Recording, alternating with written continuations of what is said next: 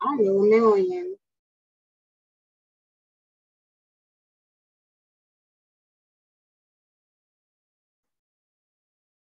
Sí, se escucha. Ah, okay, thank you. I was worried. Okay, so listen, tonight we're gonna do a new topic. Tenemos un nuevo tema para hoy. So let me just ask you, how was your day? How is everyone? Happy Friday. How is everyone today? Listen, tonight we're gonna be talking about hotels. When was the last time you stayed in a hotel? ¿Cuándo fue la última vez que se hospedaron ustedes en algún lugar de acá o de otro país? When was the last time? El martes. Sorry? El martes. Wow, that was really soon. Eso fue bien pronto, bien cercano. But that's cool. Do you remember how much did you pay for staying? I paid, a ver, $28. Okay, is that per night or? Per night. Okay, thank you. What about the other ones? Do you remember when was the last time you stayed in a hotel?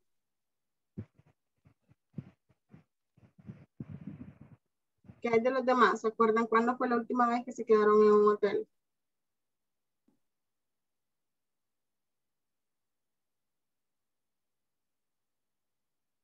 Do you remember?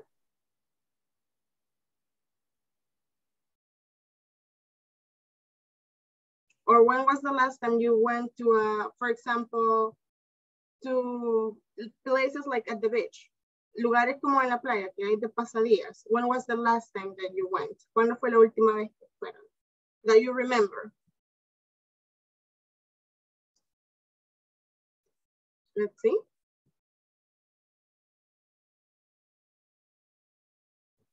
Simple past.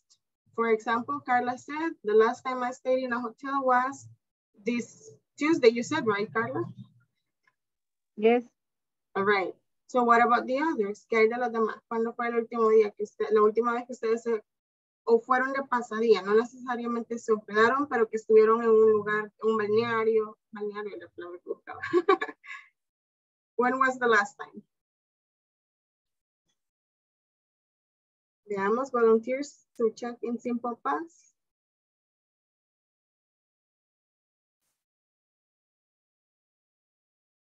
Nobody. Nadie, en serio, nadie ha ido a ningún balneario. Qué bárbaros. Ok, les voy a proyectar una pantalla ahorita. Denme un minuto. And we're gonna be talking about this. One moment.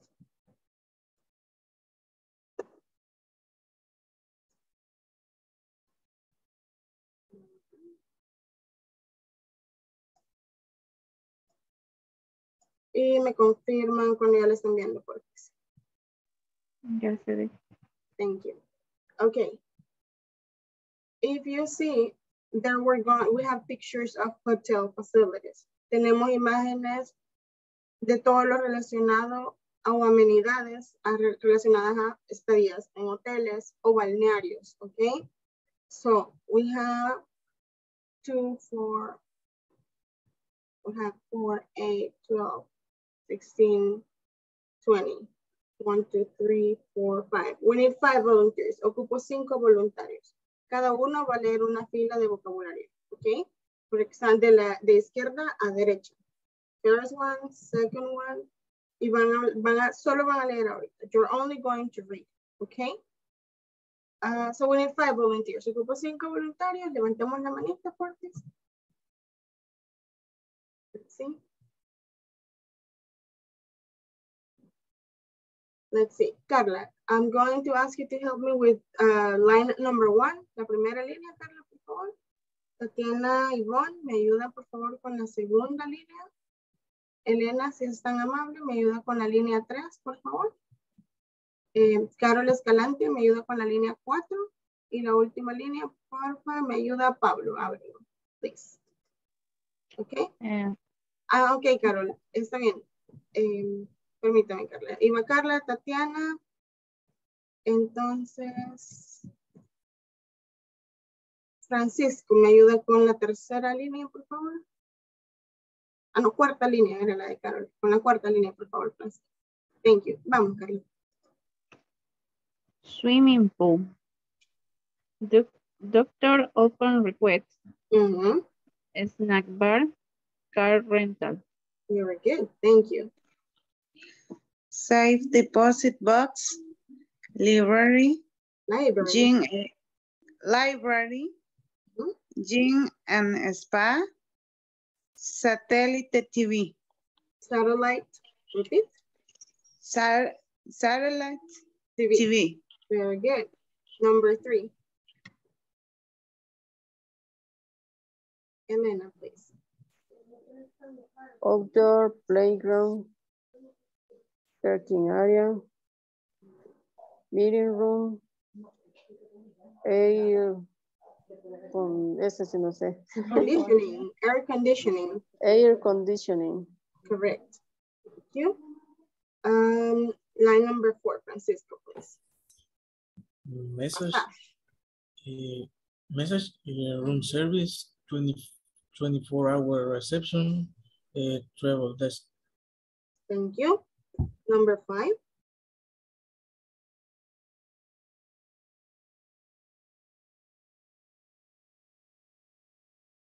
Line number 5, Pablo, please.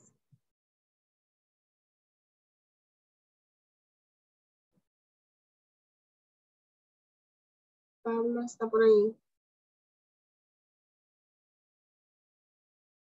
Otherwise, let's see.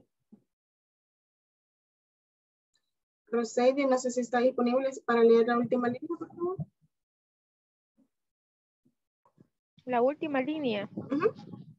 Solo leo lo que está ahí escrito. Correct. Yes. Okay. Swimming pool for children.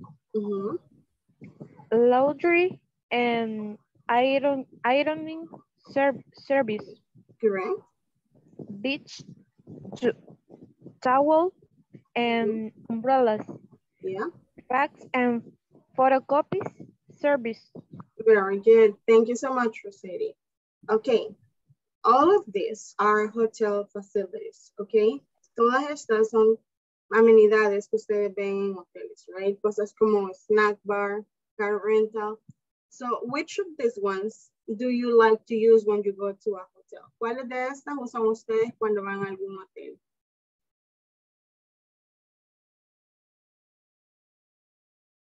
Let's see. For example, when I go to hotels, I usually use the swimming pool and I never use the gym or the spa. But sometimes I like to use the room service or the massage service. Okay.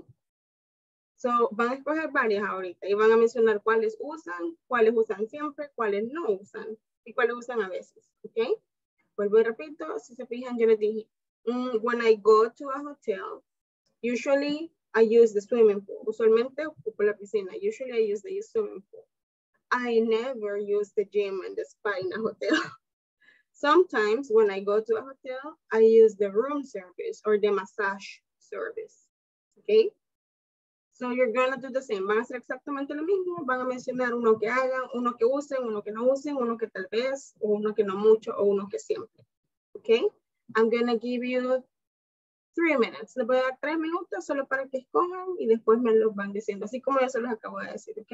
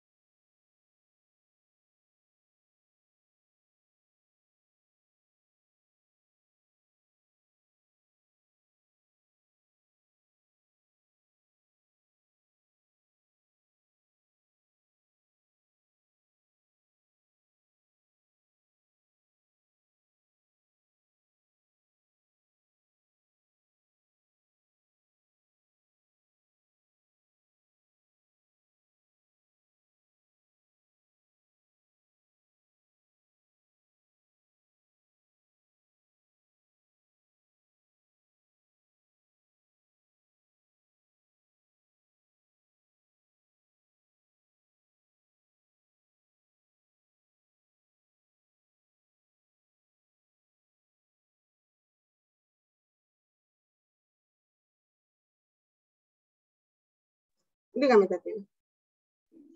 Quiero intentarlo. Perfect, veamos. When I go to hotel, I always use air conditioning. Okay. I never use swim pool. Okay. Very much people, ¿cómo se dice mucha gente? A lot of people. And a lot because a lot people. Mm-hmm. Because there is a lot of people, porque hay bastante gente ahí. Because there is. Because there is a lot of people. A lot of people, yes. Very good. Well done, Tatiana, very good. Now, what's next? ¿Quién sigue? Si se fijan, Tatiana ocupó solamente dos, pero dio la información necesaria, ¿verdad? Dijo, I always use air conditioning, but I never use the swimming pool. Y dijo, ¿por qué? Because it's always full of people, right? So, who's next? ¿Quién sigue? Veamos. Volunteers to practice.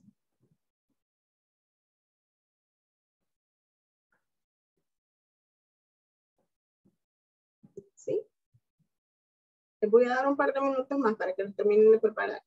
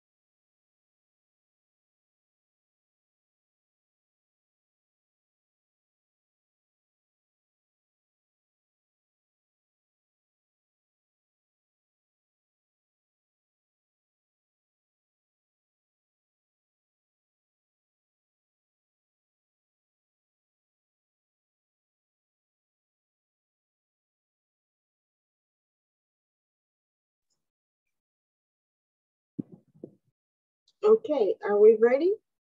Estamos listos. Let's talk about which amenities do we use. Vamos a hablar de qué amenidades utilizamos. Okay. ¿Qué facilidades usamos de los hoteles cuando vamos? Así como acaba de hacer Tatiana, su ejemplo. Okay. Let's see. Okay, Pablo, thank you. Okay, let's see who wants to start. Do we have volunteers? O lo llamo por nombre, por lista. Let's see. Do we have hands? No manitas to participate. Veamos, Daisy está por ahí. Está por ahí, Daisy. Yes, teacher. Ahí, Daisy, ¿cómo está? Aquí bastante bien. Okay. Bueno, a mí me llama la atención. I usually massage o massage. Massage. ¿Ah? Massage. Masaje y mensaje es la pronunciación. Masaje. Masaje. Masaje. Massage. Ujú. Luego, I usually swimming pool. I usually use the swimming pool. Uh-huh.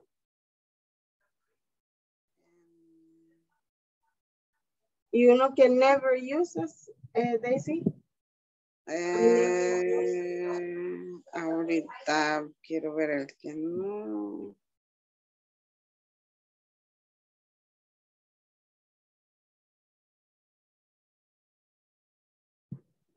Fax and copy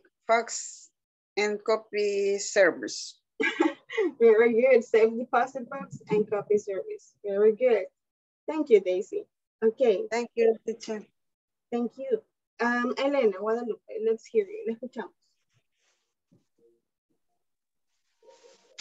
I go to the hotel.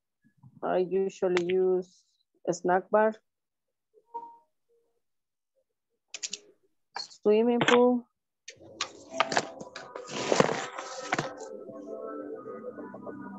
¿Y algo que you never use?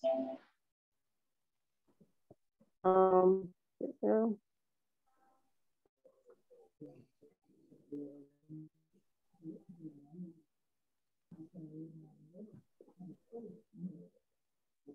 Sería car rental. Okay. I never use car rental. Yeah, I never use car rental. Very good. Thank you, Elena. Good sentences. Thank you. Vamos con Francisco López, por favor. Lo escuchamos. Okay. When I go to a hotel, I usually use the pool. I also always use the air conditioner, and what I have never used in the laundry. All right. Very good. Thank you, Francisco. Good job. Vamos con Carla Patricia. Please. I usually use snack bar, air condition, ¿cómo se dice? Air conditioning. Aire acondicionado. Air conditioning.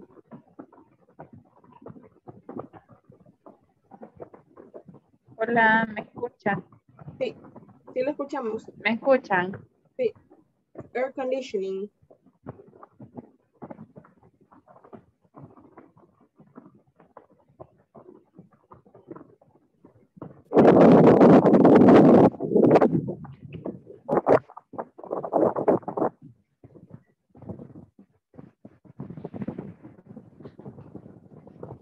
Creo que tenemos problemas.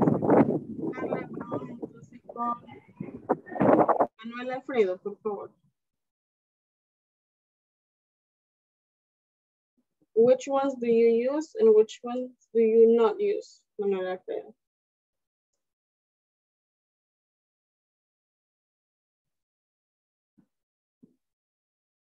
Manuel está por ahí. Sí me escuchan. Yes, this teacher. Thank you.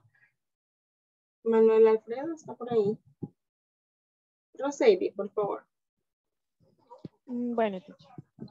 Yo puse, when I go to the hotel, I would like a swimming pool and usually watching satellite TV, and sometimes when it's very hot, turn on the air conditioning. Conditioning. Conditioning. Correct. Yes. Good job, Roseli. Good sentences. Thank you. Vamos con Oscar Noé. Oscar, por favor. Okay, teacher. When I go to a hotel, I always use the air conditioner, snack bar, and swimming pool. I usually use parking and room service. Sometimes I never use is delivery or the massage room. All right, very good. You never use the massage room. Very good. Les voy a contar una historia bien chistosa rapidito. Esta palabra massage, cuando nos referimos a masaje, es así como le dijo Francisco, massage, ¿ok? Massage. Cuando queremos decir mensaje, es message, ¿ok? Entonces, massage, message. Massage, message. La diferencia. Y se lo digo porque hace poco estuvimos en Estados Unidos por cosas del trabajo. Había una persona que les decía, what is the massage? Y los jefes solo se le quedaban viendo. Y ella preguntaba, what is the massage? Ella estaba preguntando cuál era el mensaje, pero ellos no le contestaban porque no le entendían, porque escuchaban massage en vez de message. Así que de ahí la importancia de la pronunciación correcta, ¿ok? Este es massage y el otro es message, right? Just for you to keep it in mind, guys. Very good. Now, we're gonna stop sharing this. Y vamos a ir al manual. Un minuto.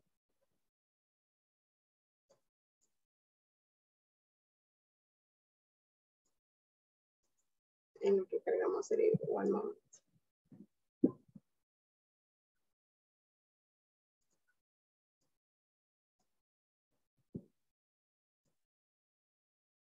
Me confirman si están viendo la pantalla, por favor, del libro. Yes, teacher. Okay, thank you.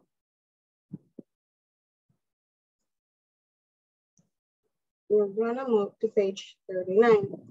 Okay. Y esta es la pregunta que relacionada a lo que acabamos de practicar. Do you usually go on business trips? What are 3 hotel services, wake-up call that you often use? Okay. Entonces ahorita justamente ustedes están mencionando cuáles servicios sí usan o cuáles servicios no usan por lo general, right? Hay hoteles que tienen el servicio de wake-up call. Les dan una llamada por teléfono para despertarlos a ustedes cuando están en el hotel, cuando se están quedando ahí. Business Center, cuando hay entrenamientos o conferencias o capacitaciones, pues a veces ocupan los business centers en los hoteles. Laundry, básicamente es la lavandería. A veces cuando uno se queda en hotel, tiene la opción de ir a lavar y usar la lavadora y secadora, es el laundry service ahí, ¿ok? Now, I need 2 volunteers, please, to read this conversation. Ocupo 2 voluntarios para esta conversación. Uno de ustedes va a ser el agent y el otro va a ser Rosa. Okay, so we need 2 volunteers. Recordemos que si no leyó la primera, siempre hacemos 2 o 3 rondas de esto.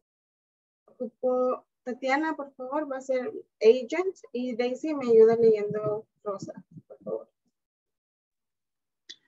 Mark Travel Agency. How can I help you?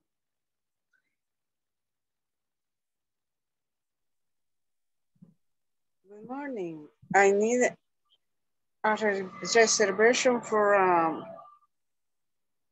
single room. I'm going to travel to Costa Rica on April 40.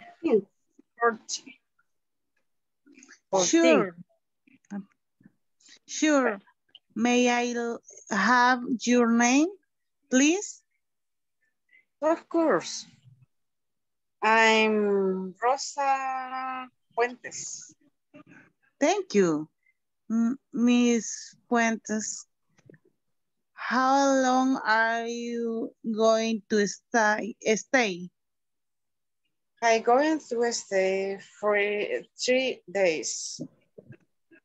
Are you going to stay in a smoking or non-smoking room? No smoking, please. Are you going to need the shuttle service? Yes, please. Very good, thank you. Okay, shuttle es la palabra para transporte. Shuttle es cuando va de un punto A a un punto B cercano. Por ejemplo, del hotel al aeropuerto o del aeropuerto a la oficina, etc. Eso se le llama shuttle service, ¿ok? I need 2 more volunteers to read the same conversation. Ocupo 2 voluntarios más para leer la misma conversación. Veamos. 2 more volunteers.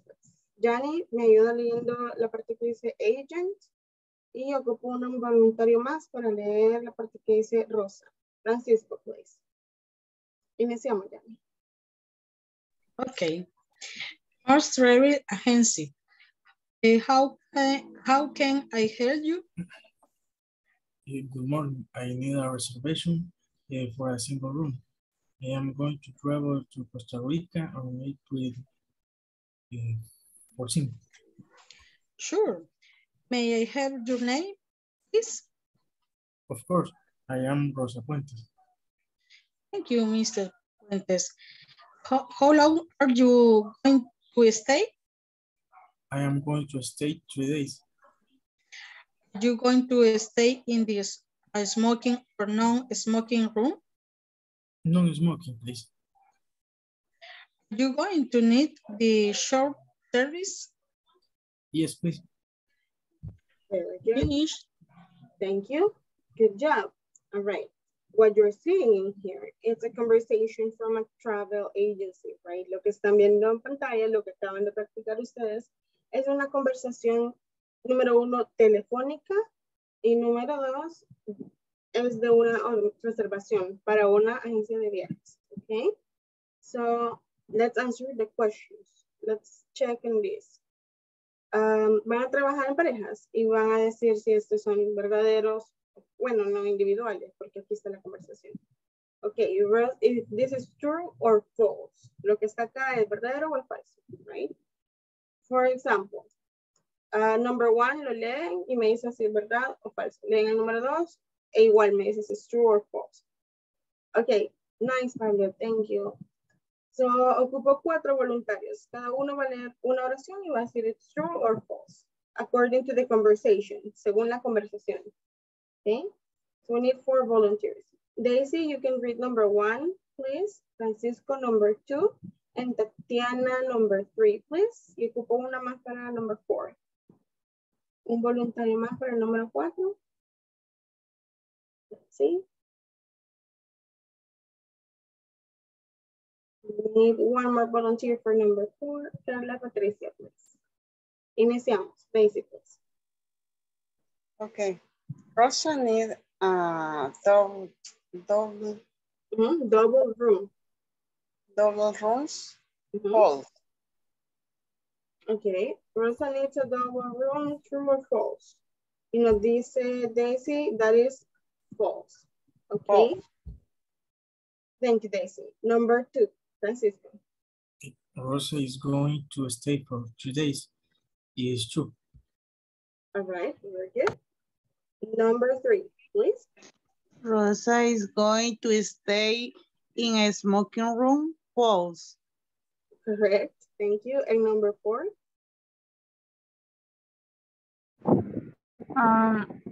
Rosa is going to rent a car at the airport. Is false. Very good. Thank you.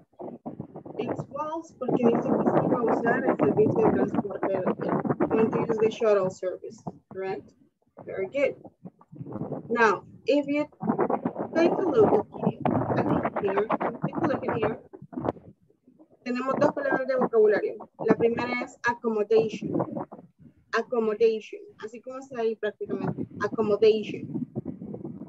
¿Quién quiere leer lo que es accommodation? Veamos. We need 2 volunteers. Yo ocupo 2 voluntarios. Tatiana me ayuda leyendo la primera y Daisy me ayuda con amenities. Veamos.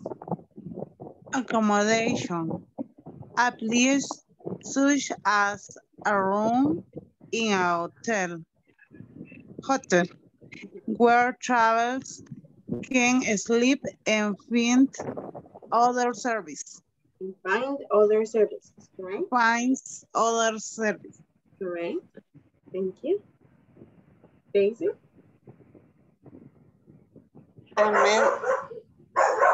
Esa no me la puedo. Amenities. Amenities. the feature of the hotel that are available for guests to use. Example, a gym, a pool, a minibar, and jacuzzi. correct. Thank you, baby. Okay, accommodation se refiere al lugar. Puede ser en un hotel, un cuarto en un hotel. Ok, básicamente accommodation es donde usted se va a quedar a dormir o puede quedarse, puede hacer su estadía. All right. Y amenities son las facilidades que usted tenga, las comodidades que usted tenga en donde se está quedando, ¿ok? So accommodation is the place, amenities are the extras. Amenities se le llama todo lo que está como extra, digamos, ya sea un gimnasio, una piscina, el minibar o un jacuzzi, son cosillas como extras. A eso se le llama amenities, ¿ok? Ok. Now we're going to check this. I want you to listen to this. Quiero que escuchen esto.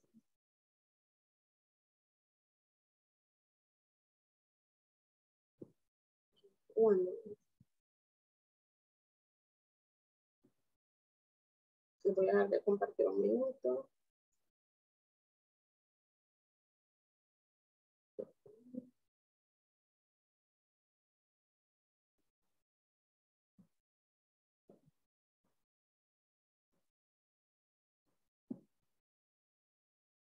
Y ahora se muestra.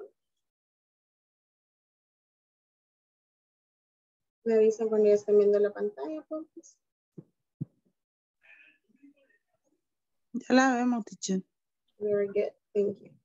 Les voy a compartir el audio de una vez. I'd like to find out about your room rates in July, please. One moment, please. I'll put you through. Reservations, can I help you? Yes, I'm inquiring about room rates in July, please. Yes, of course, sir. Do you have specific dates in mind? Yes, we're thinking of coming up the weekend of the 6th of July. I see, sir. And for how many people would that be? Well, there's my wife and our 2 children. They're 9 and 5. Well, there are various options. ¿Me confirman si pueden escuchar el audio? We could do a double for you and your wife and a room with 2 singles for your children. Not adjacent, though. Is it not possible to have a family room for all of us? Yes, that is a possibility. Just let me check those dates for you. It is a very busy time of year, as I'm sure you realise. Yes, I appreciate that. Well, I can offer you a family room for the nights of Saturday the 6th through to the night of Thursday the 11th, but I'm afraid there are no family rooms for the second weekend. They're all booked already, I'm afraid. Oh dear. So that would mean either leaving on Friday or moving to 2 rooms for the last 1 or 2 nights, would it? Yes, I'm afraid so. But I see we do have a suite available for all the nights you are interested in. That would give you 2 separate bedrooms, a sitting room, bathroom of course, and the one we have available also has a large balcony and a terrific sea view. Oh, well, that sounds wonderful. But what about the price? Can you do any special deals on that?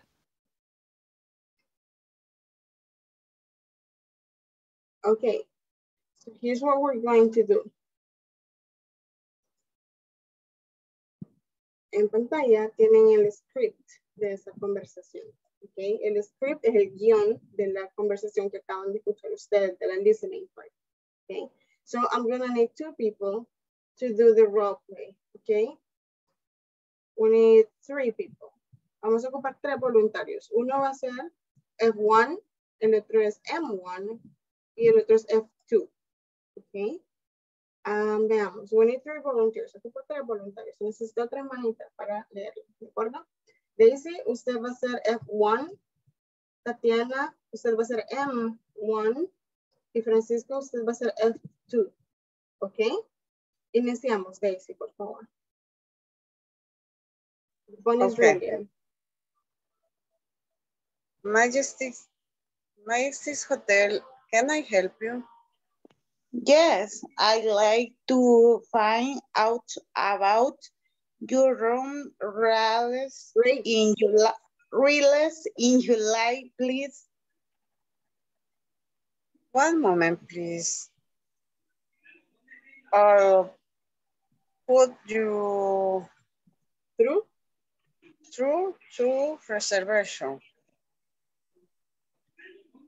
Big reservation, can I help you? Yes. I'm inquiring.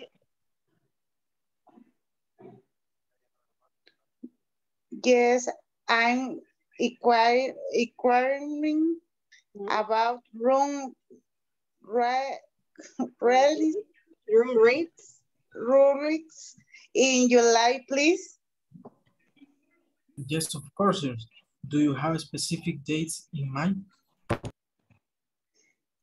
Yes, we're thinking of coming up the weekend of the 6th of July and staying for about a week, going back on Saturday, the 13th or Saturday, the 14th. Or Sunday, the 14th. Sunday, the 14th. I see, sir. And for how many people will that be? Well, there's myself, my wife, and our 2 children. There's 9 and 5. Well, there's are various options. Typing. We could do a double for you and your wife, and room by 2 single for your children. Not that adjacent tone. No. Is it not possible to have a family room for all of use? For all of us? For all us?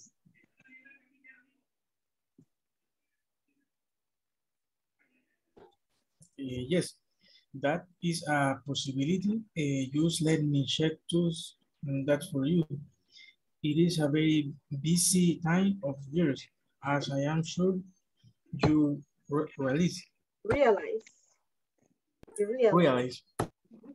Yes, I appreciate. Yes, I appreciate that. Well, I can offer you a family room for the night of Saturday, the 6th to the night of Thursday, the 11th, but I am afraid there are no family rooms for the second weekend. They are all booked already, I am afraid. Oh dear. So that won't mean either leaving on Friday or moving to 2 rounds for the last 1 or 2 nights. Will it? Yes, I am afraid. So, but I see we do have a suite available for all the night you are interested in. That will give you 2 separate bedrooms, a sitting room, bathroom, of course. And the one we have available also has a large balcony and a terrific sea view. Oh, that's so wonderful. But what about the price? Can you do any special deals on that? Very good, thank you. Okay, and what you just experienced, it's a conversation for a reservation for a hotel. Lo que ustedes acaban de pasar ahorita es la experiencia de cómo hacer una reserva. Esas son las conversaciones. Usted llama y es como, oh, hi, I would like to make a reservation for this day or for this hotel, o le dicen el tipo de cuarto, etcétera, etcétera, okay? So, what we're going to do right now, lo que vamos a hacer a continuación, es una conversación exactamente parecida a esa, no exactamente esa, pero parecida a esa, pero la van a hacer ustedes, la van a generar ustedes en grupo, ¿ok? Van a entrar a las salas y van a generar una conversación en la que uno de ustedes es el agente de ventas de una agencia de viajes, de un balneario, de una aerolínea, etcétera. Y la otra persona es el cliente que está llamando para pedir información, para hacer la reserva, para hacer lo de los precios. Acuérdense que tienen que mencionar fechas, tienen que preguntar si hay cosas que ustedes quieran. Por ejemplo, do you have a swimming pool? O do you have a balcony in the room? O si a usted le gusta fumar, can I smoke? Is it smoking or non-smoking? Hagan preguntas. La idea es que sea una conversación que fluya.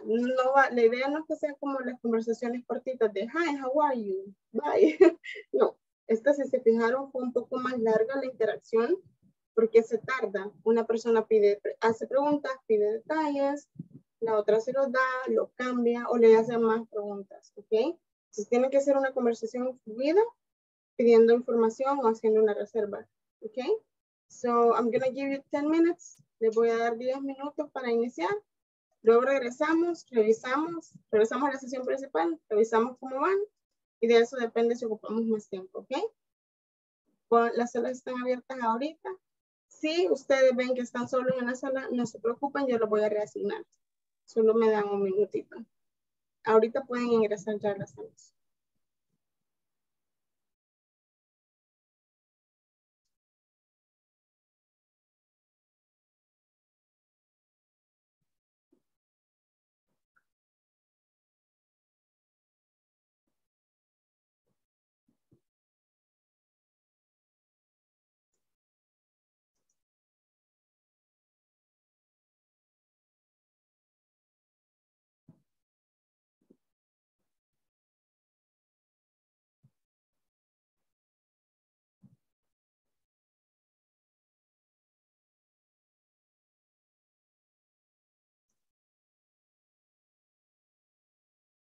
Wendy va a poder ingresar a la sala.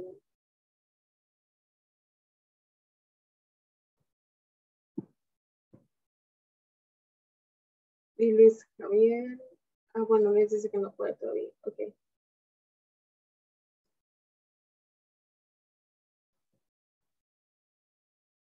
Jani va a poder ingresar a la sala.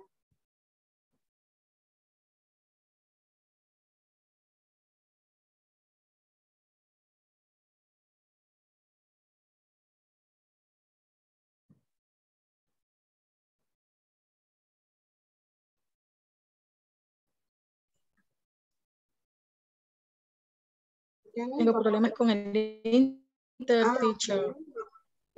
Vaya, entonces voy Me saca y de ahí me vuelve a ingresar. De acuerdo.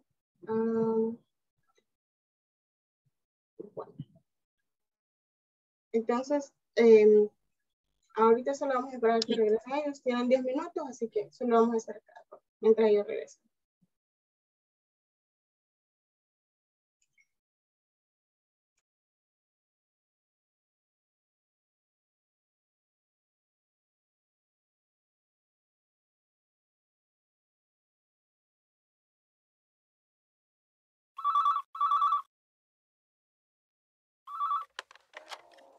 Majestic Hotel, can I help you? Yes, I'd like to find out about your room rates in July, please. One moment, please. I'll put you through to reservations. Reservations, can I help you? Yes, I'm inquiring about room rates in July, please. Yes, of course, sir. Do you have specific dates in mind? Yes, we're thinking of coming.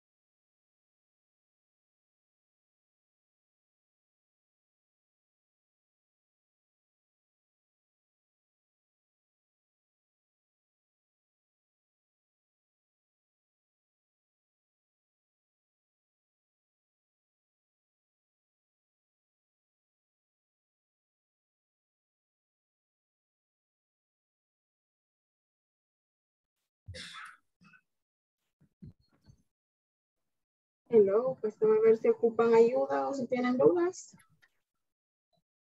Pues, según lo que me entendí, puede ser una reserva, no necesariamente un hotel, puede ser para un vuelo o algo así, o sea, Sí, cualquier tipo de... Sí, cualquier tipo de reserva. Ok, gracias. Ok. Si necesitan asistencia, me dejan saber, ¿ok?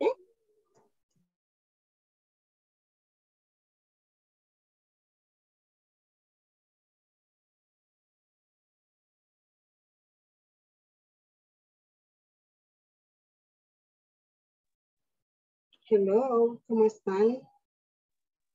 Hola, mi buenas noches. Ayuda o si tienen preguntas, vocabulario o algo. Fíjese que yo no sé qué es lo que vamos a hacer. El problema es que me cayó una llamada, la contesté y cuando colgué ya estaban en la sala, pero no sé qué es lo que hay que hacer. Y claro, está en las mismas condiciones. Sí, entonces yo le decía que a las 10 ya iba a empezar a las 9 porque soy en un lugar que hay mucho ruido también. Entonces, estamos solo aquí esperando. Vaya, lo que tienen que hacer es crear una conversación en la que uno de ustedes es el agente de ventas y el otro es un cliente. Y es como, el cliente le va a pedir, mire, lo que acabamos de leer en la conversación, por ejemplo, se lo voy a compartir, de hecho, creo que fue. Permítanme. Se lo voy a mostrar acá.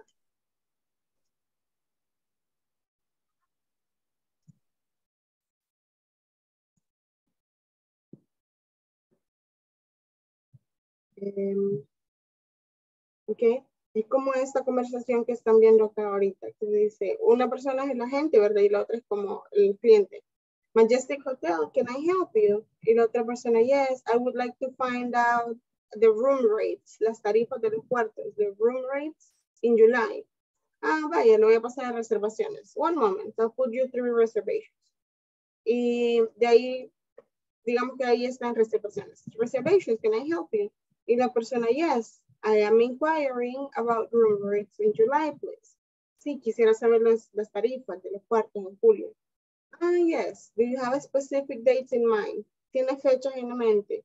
Ah, sí, estamos pensando. We're thinking of coming on the weekend of the 6th of July and staying for 1 week. Going back on Saturday the 13th or Sunday the 14th. Ustedes van como tanteando, ¿ok? Van dando información y la otra persona va a ir a ver, inventando, ¿verdad? Ah, yes. ¿Y para cuántas personas lo quiere el cuarto? For how many people? Well, me, my wife, my 2 children. Usted pueden inventar. La idea es que al final del día hagan una conversación parecida a esta y den una cotización o den información de una reserva. ¿De acuerdo? Lo vamos a intentar, De acuerdo, mi. Perfecto. No se preocupen, igual si no lo terminan, ahorita en 4 minutos vamos a regresar a la sala para revisar y de ahí les voy a dar más tiempo porque casi nadie lo ha terminado, así que, ¿ok? Los dejo trabajar. Ok, Miss.